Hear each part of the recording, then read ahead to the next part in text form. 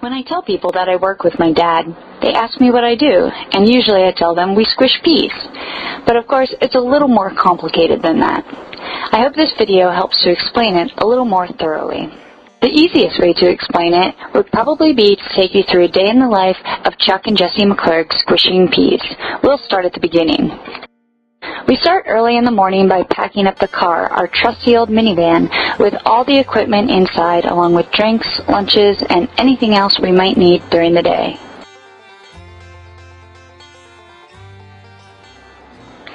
We make day trips to vegetable processing plants in the area that might be running peas that day. We could go to Pennsylvania, New Jersey, Delaware, or Maryland in any given day. Today, we are going across the Bay Bridge and over to Delaware to our favorite place to work, West Farms.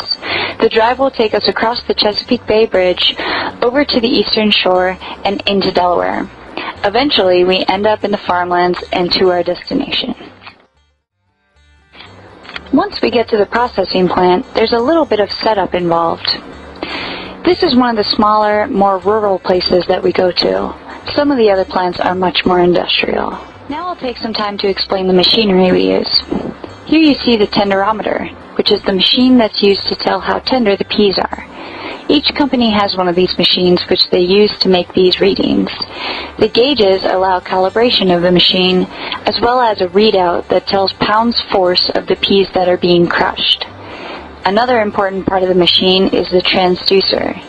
This piece is electronically calibrated in the shop by the manufacturers themselves. The part that we calibrate is called the cell.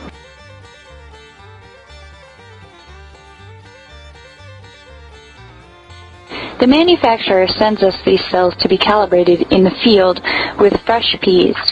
The cells are made up of solid aluminum and weigh about 6 pounds each. The blades, which you can see here, hang from the transducer up top. These come down with the machine, crushing the peas below, and the transducer reads pounds force that it takes for the blades to go through the peas, sending it to the gauges, which we can read. The bottom part, which holds the peas, has a base and a lid. The peas are placed in the bottom, and the blades come down from above, slipping through the corresponding slots.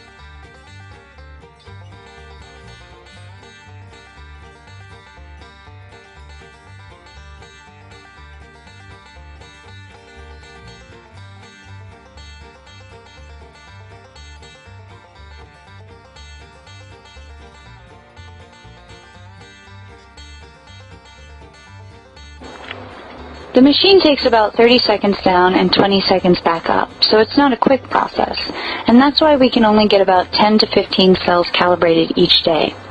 As the blades come down, they squish the peas, which gives us a readout of the tenderness of the peas. The peas are squeezed out the bottom, and the blades automatically retract up to the top.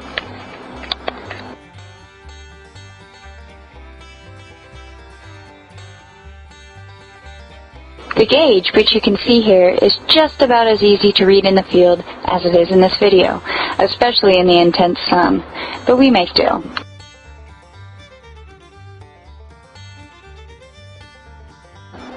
Once the machine has run, the cell is taken out. The crushed peas are thrown out, the cell is quickly rinsed in some water, and then refilled with peas for another run.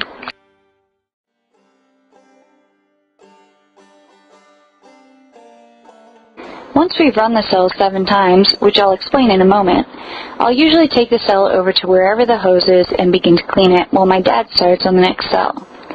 The cleaning system is pretty simple and involves such complicated equipment as an old toothbrush and an unfolded paperclip in order to get all the peas unstuck. The washing process is necessary because once we've calibrated them, they're sent back to the company and should be in good condition. Sometimes they're in better condition than how we receive them. This process varies by the day. Here you see me getting sprayed a bit with water, which isn't too bad on a hot day like this. Other days it could be cold and drizzly, and we'll do everything we can to stay dry. At some of the other processing plants, I'll have to go into the plants wearing ear protection and hair nets in order to reach a hose. Those places are somewhat less pleasant, and that's one of the reasons I said that West Farms is our favorite place to work. Now on to my other main job, recording and calculations.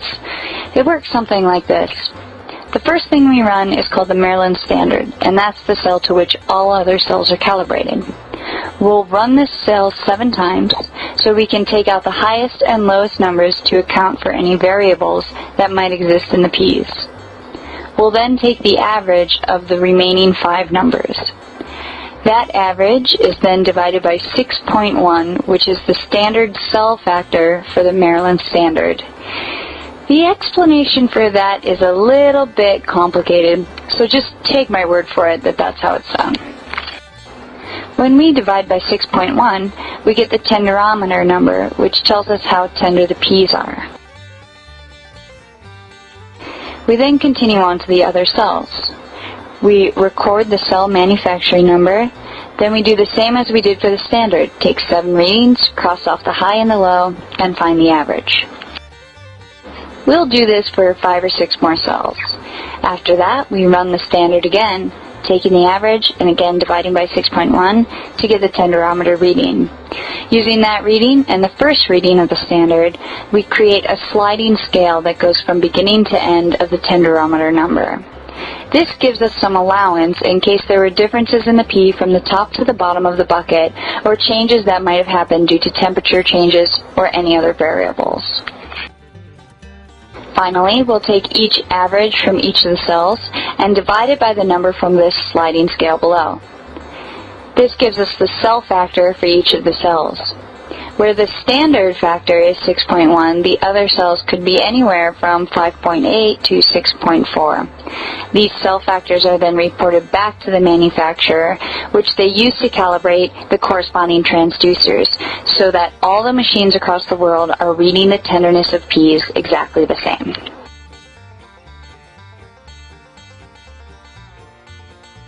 Now, the only thing that's left to do is to pack up and go home, and it's as simple as that. Now, all the cells and machines across the world are calibrated to the same standard so that the farmers and processors know what tenderness their peas are and therefore know what they should be getting paid for them. And now, as my dad always says at the end of a long day of pea squishing, it's Miller time.